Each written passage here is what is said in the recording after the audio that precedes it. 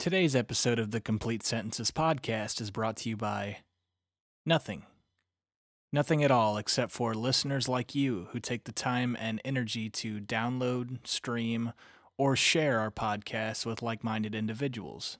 And for that, we thank you.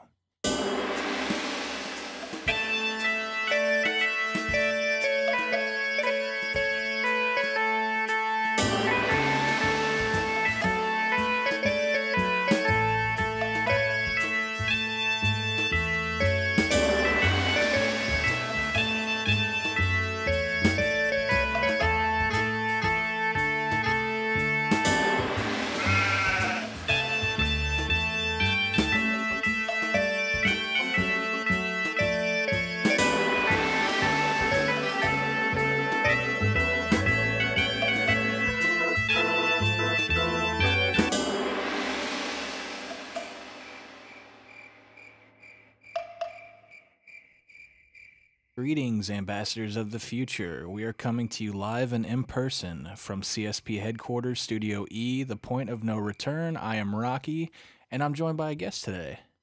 Hey, I'm Kenny. Hey.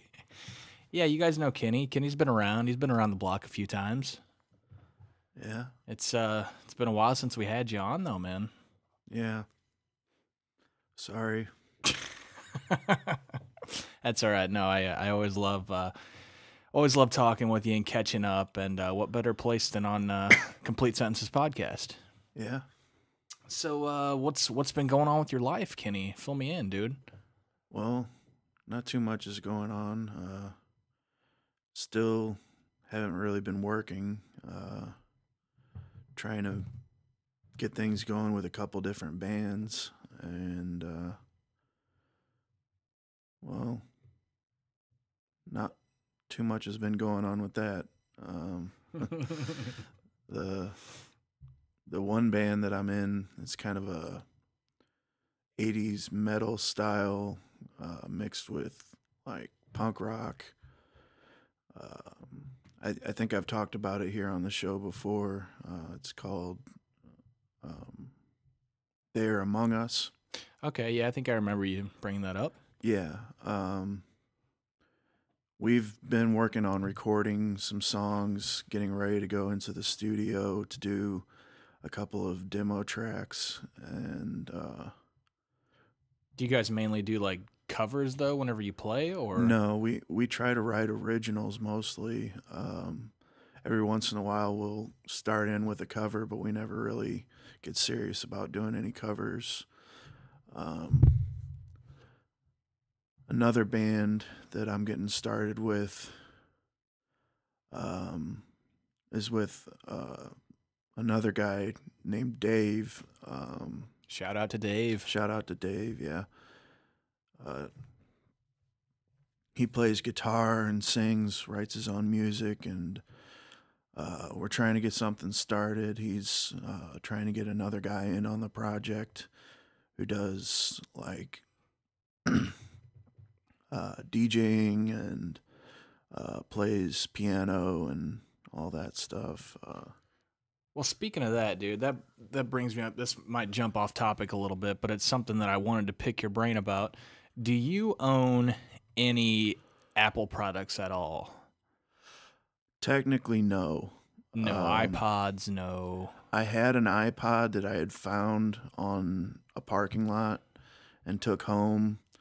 Bought one of the little charger cords for it and charged it up, and it worked just fine. It had a lot of 80s music on it and stuff. Mm-hmm. And I ended up like getting a little weirded out, and I don't know if it was like my schizophrenia or what it was, but I ended up taking the iPod and setting it on a table on my front porch, and it ended up disappearing. So it sounds like somebody stole it. Probably, or thought it was a donation for whatever reason. I really don't know what happened to it, but I don't really care. Most of the products that I own are like Philips or Sansa. I had some Sansa MP3 players. I have a Kindle Fire that I use to get on the internet. Okay. Well, the main reason that I was asking you this is because here, I believe it was last week, U2 released their new album, Songs of Innocence. And I guess a lot of people didn't realize that they were teaming up with Apple on this. And all of a sudden, anyone that owns any Apple devices, whether it be iPads, iPhones, whatever has a hard drive on it, they automatically got this album in their library. That's cool. It was just put in their library, and it's cool, I guess. But the thing that wasn't cool about it is there's no way to remove it. Oh, You can't delete U2's new album. So yeah, you cannot delete their new album from whatever device you have. yeah. That's kind of, I don't know. I really don't know what I would say about that because personally, I wouldn't be one of the people trying to delete the album. But for those who really wouldn't want it and would want it off of their device, I can understand where they're coming from, I guess. Sure. All right. Well, Kenny, I actually have a special treat for you since I was one of the lucky people that got, I guess you could say, a brand new copy of U2 Songs of Innocence. I'm going to play a couple tracks, all right? Just All to right. kind of see maybe what you think of it. That's cool. Got it? All right, Kenny, they call this track Darling One. Here it is.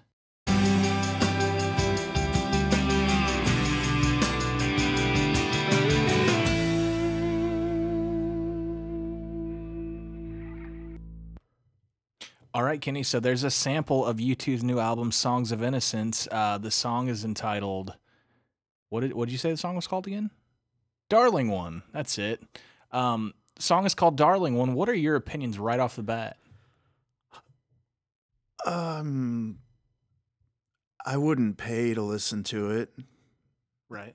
Sure. but since it's free, yeah, it sounds like U2 from the 80s. I would definitely go to a free show if Yeah. they were in town. Well, I'm sure they're going to tour free, I would imagine, at this point with this album. But yeah, anyone that's as big of U2 enthusiasts as we are, you can tell.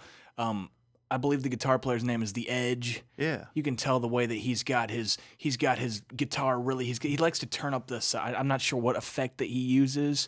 I think it's a type of flange effect. Yeah, flange. Yeah, but it's definitely It going. makes it sound like the sound is on fire. Right. Yes, and it's going full force on this song. Kenny, I got another song I want to play for you if you're up to hearing another one off the Oh, album. yeah, totally. Okay. This one, and I actually would say that this is probably the swan song of the album. Ironically enough, it is entitled Swan Song. Right on. So here's a little snippet of that.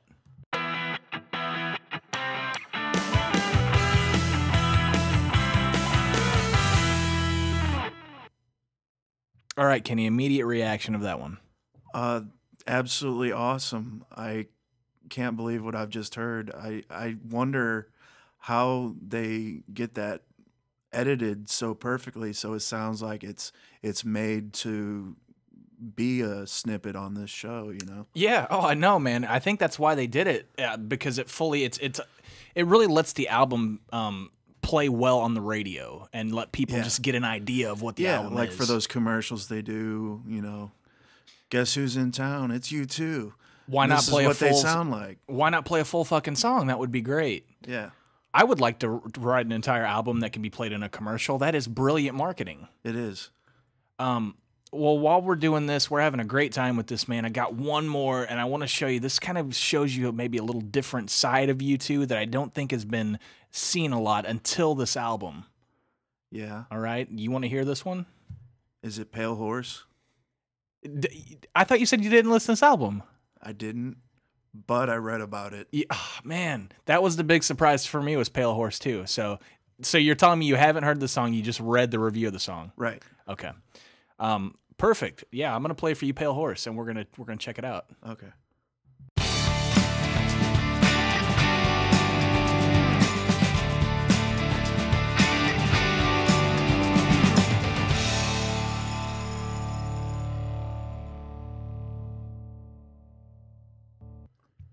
So that was it, man. That was Pale Horse off of U2's new album, Songs of Innocence, out now, I should remind you.